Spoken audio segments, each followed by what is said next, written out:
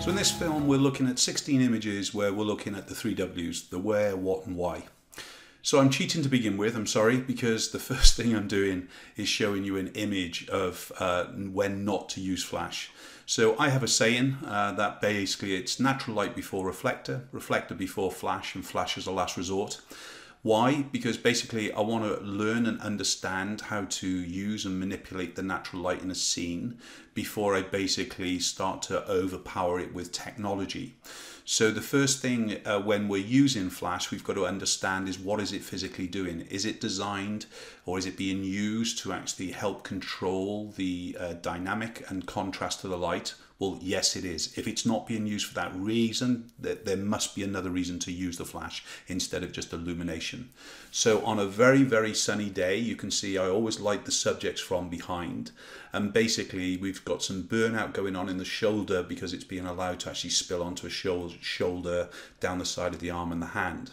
But I am protecting the face with the body turn and so on.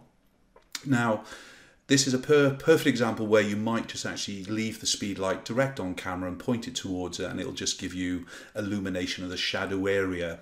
But because I'm taking the exposure from the face, in fact, the exposure is correct and basically everything else, as I said, is now burning out if it's over that working exposure on the face. So in fact, this is a case where I'm using a reflector to add the contrast back in or help balance the contrast within the image.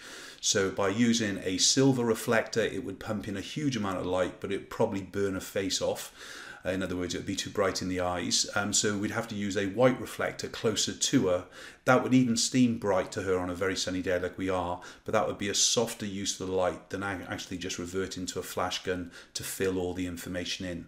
Remember, when a flash is being used on the single plane, it's going to light everything more as it reaches the subject than the subject itself. So if there was a branch in the way, if there was another subject in the way, if there was the dress in the way, whatever it is, everything is being illuminated before it actually gets to the main part of the image we're trying to light up. So I'm not cheating throughout the whole lot, I promise you. This is the first one though, is I only want to use a reflector here because it's quicker and it's more natural, and even though I've got some dynamic problems being created by the sun, even the flash is going to struggle to dynamically affect that. So I either need to move location, in other words move her up the steps into the shadow more, into the shade more. We can see it's a colder bluer light at the top, but at least it would take all the light off her. But as it is, to bring out this amazing vibrancy in her expression, I want this actually full on kind of sunlight for the specularity. Hence, in this case, there is no flash. Why? Because I want it natural, I want to shoot fast, and that is why I chose the reflector before it. So the next image, basically it's another reason to perhaps avoid flash, but you could use flash. But this is a good image for us to explain about two ways to do it. So in other words, if you are going to use flash on this kind of image, we're in a softer light source. The light is coming in from behind.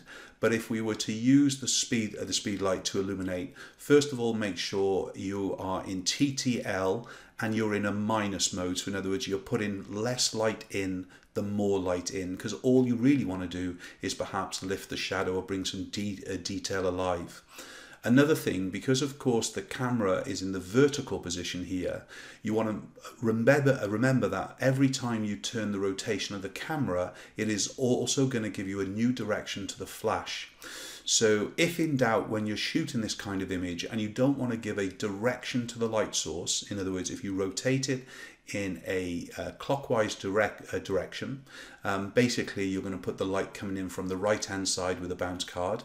If you rotated the flash to the left hand side, it would be coming in from a left hand side. Obviously the bounce card would actually push the light. So in other words, if I've rotated it in an anti-clockwise way, basically I would create a shadow on the right hand side of the nose, and if I was rotating the camera through the right hand side, it would create a shadow side on the left hand side of the nose. So also observe the natural light in the scene to see where the natural shadow is going if you are going to do it. If in doubt, shoot it as a horizontal, and I can't believe I'm saying it, but then actually trim it in the lights of the post-production. But don't get into the habit of that, otherwise your workload is going to go through the roof. But this is an option here of why to use it. I would probably still refer it to a reflector than I would actually a flash, but this is a scenario that both things would work, but remember to underpower the flash, otherwise it's going to start to dominate the scene. This image of the girl against the graffiti wall. Now this is an image which has a dynamic looking girl, a dynamic looking set, so I want to create a little bit more of a dynamic use of the light. So if we're creating the image using some flash, you can see here from the close-up of the face, if we just zoom in there just a little bit, we start to see a catch light in the eye, which is being formed. So that is coming in from the left-hand side. Okay, and you can see that what it's actually doing, it's just blending in with the natural ambient light, but it's got a slight increase in power. So we might only be a third or 2/3 of a stop overexposing the ambient light within a scene. So in other words, if you want more dynamic in a scene from the flash, we've got to overpower the ambient more. So in other words, if the natural exposure on the girl was say 125th of a second shutter speed at f5.6, and we want to actually make the flash a little bit more dominant than the actual overall scene, then we would meter the flash or TTL it to give us an increase up from 5.6 to 6.3 or to 7.2. So 1/3 or 2 stops more. Obviously, the more we overpower the ambient light, the more dynamic the shadow, but more dynamic of the image subject off the background itself. In this case, a shoot-through umbrella or a small softbox is ideal to actually create the image. Same subject now, but we've moved closer in. Now we can start to see that we're increasing the power of the flash or decreasing the amount of the ambient. How can we tell that this is flash lit? One of the secrets gives it away is the illumination of the plant on the top left hand side of the photograph here compared to the overall scene. So we can tell that we're using a big light source. In other words, we're increasing the Speedlite size by either the likes of a softbox or an umbrella to increase the spread of the light, but it still is very, very soft and it's dynamic to give us the look and feel. Now, if I wanted to stop illuminating the foliage on the top left, and if I didn't want to affect the stomach area of the client more, I could use a smaller softbox, and I could even use a gridded box to control the light more. But in this case, we're over lighting the ambient light by a good stop to create more depth and shadow, and you can tell that from the shadow side of the arm here. Okay, compared to the highlight side on the other side, we are creating a dynamic from the flash and it's not using much of the ambient. Next shot here of the bride and groom. Basically we're using just flash on camera to just fill in the bottom of the dress, the bottom of the trousers as well, but it's really being used as fill rather than the amount. So again, once more, this could be either used in the bounce or the catchlight card. It could be even directional, but its setting would be set to around about 1 stop to 2 stops less than the ambient within the scene, because I'm not looking to give full illumination, just fill in some of the detail. Here we're using light from above the subjects and behind. We're working on high speed sync to dramatically drop those background clouds down, and you can see the multiple flash units creating the more dynamic. And what we've got here is a complete overpower of the ambient. So in other words, if we really want to create dynamic, we have to overpower the ambient by 2 stops. A real overpowering the ambient would be with 3 stops as a maximum. Any more than that, basically everything is pitch black. But also what we want the flash to do is not just illuminate the subjects in this case, but also to spill a little bit onto the likes of the steps, to show that they're on a staggered setting and not just a stage area. So by overpowering it, here we're using a large softbox with grids to control the power and the illumination in a very dynamic way. In this shot, we're creating small little pockets and pools of light to blend and mix together. So in other words, we're slightly giving some flash color gel to all the lights so we can start to use the tungsten setting in color balance. So any light coming through the windows is bluer. And you can see in the background, we've got a hanging red dress. You can't see as well, but there's a flash hidden behind to actually illuminate the back of the dress, but to not show it in the reflection of the mirror. So we've got a dress with some illumination, but we're allowing the natural light to mix together with the speed light to kind of create the overall effect. So why are we using the light? It's to add some separation and more dynamic through bringing the shadow areas or some elements alive. And that is the reason for the why as well. And of course, where we're using it is just to make sure that it's hidden out of the subject, but with no flash falling onto the subject itself. Next shot here, we've got a simple speed light on a stand. It's in TTL mode. It is just running to equal the exposure. However, what we've done is we've used the zoom setting on the flash to fake it. So in other words, we're using a wide angle lens, but we're actually telling the flash that we're using the likes of a 105 lens, and so it's zooming in the flash into a smaller pocket, so we get this natural vignetting within the scene. And if you can actually squint at the image, you'll see that there's a rectangle style of light which mimics a vertical speed light, and that's because we've zoomed it in. So where is it placed? It's placed high to drop the shadow down on the nose of the subject. It's positioned at the near 8 o'clock position from camera. It's positioned to drop the shadow but also to increase the shadow, and it's used in the vertical position to give me an illumination to light the whole panel instead of the normal horizontal. This next image is using LEDs in fact, but it's a good excuse to actually talk about Speedlight. In this case, we're using light from the 11 o'clock position and 2 o'clock position. No other light. The room ambient light is obviously giving us some illumination to the front side of her, but really the exposure is being set by the LEDs, or as we're explaining, flash. It's coming in at 2 stops brighter than the ambient. So in other words, if the ambient was f4, we're actually using the flash to actually control the exposure 2 stops more, so we would actually meter up to f8. In fact, that's not true. Why?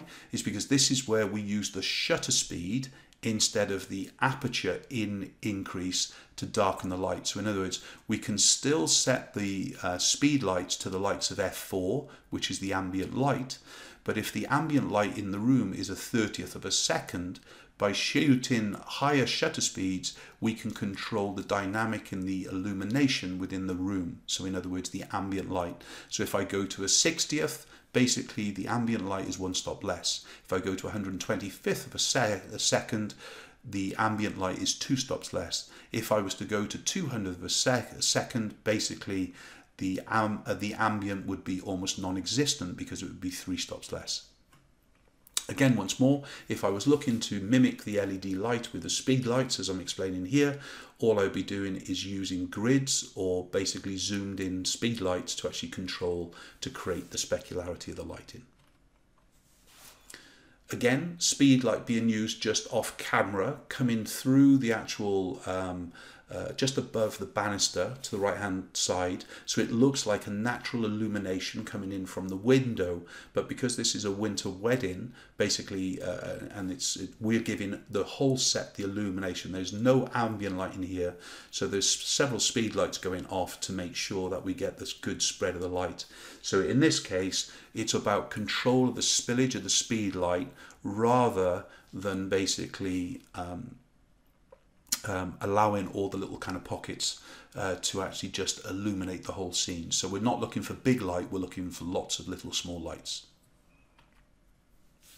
The next shot here, to create more dynamic, we're just using a speedlight behind the subject.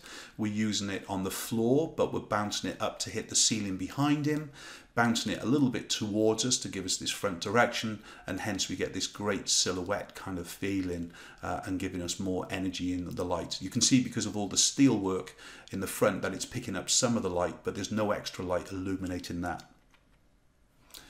So when we're working on location in a client's home, or in this case in studio, we could use a light behind the subject, in this case with a zoom, a slight zoom to the flash, and a gel on the background, or we could be using a red background itself to give a great silhouette. So controlling the spillage of the light. Why? To give dynamic, to emphasize the pregnancy bump, and to obviously give us colouring, whether it's with paper or gel. Next shot here is probably the simplest one, where we're looking at an unlit white surface behind her, but we're using the lights of a softbox to the right hand side to give us dynamic, and the shadowing on the left. But so that is coming in from the 3 to 4 o'clock position, but it's always in the height to give a catch light at around about the 2 o'clock position in the eye. And then what we've got is a secondary light source, in this case with a grid, whether it's an actual honeycomb grid or a gridded softbox, it's whatever you have. And that is actually designed to give some separation to the hair, as well as down the side of the left-hand side of the body. And that would be set between 1 stop and 2 stops less than the working aperture, so it doesn't overpower the light. Remember the saying, the light from behind appears twice as bright. So in other words, the reflected light coming off the hair, coming off the chest, if it was equal to the working aperture of the main light, it would actually increase its intensity as it reflects towards us, increasing its brightness.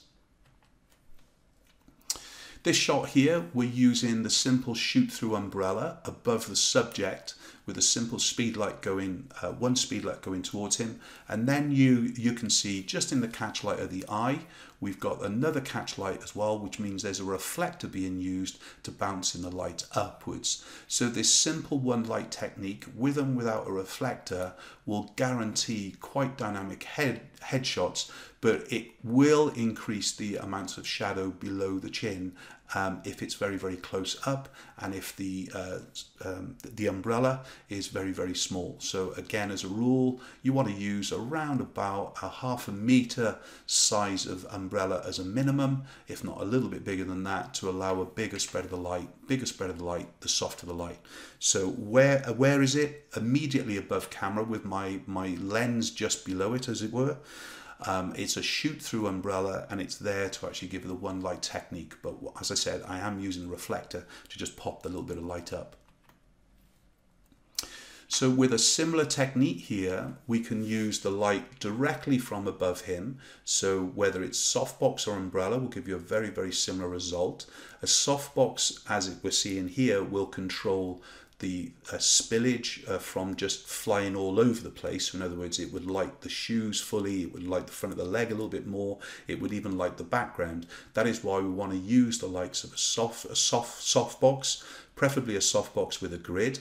But then we can also use secondary light sources to use as separation, as we're seeing here.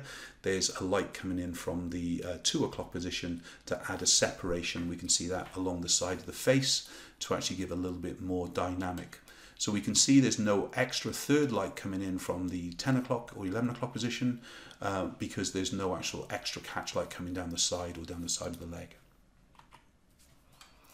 Next shot here, we've got a light coming in from both sides. We're not interested in the subject's face being lit because we're trying to give a little bit more kind of menacing. So both of these lights are coming in from the 9 o'clock and the 3 o'clock position. And we can actually control the amount of hatchet lighting effect by just moving the client towards camera or further away from camera, and turning the body and the head in the different positions to drastically change the look and the feel. So if you're looking a little bit more edginess to the light, don't be afraid to go for a 9 o'clock and a 3 o'clock position, preferably with smaller soft boxes or strip boxes, otherwise you're going to end up lighting the whole background. As we're seeing here, this is a black background. It is a bigger light source. They are umbrellas. They are lighting up the whole scene, but we're actually controlling the depth and shadow on his face by bringing him closer to the camera position. So, hope you enjoyed those quick shots and the explanation of where, what and why.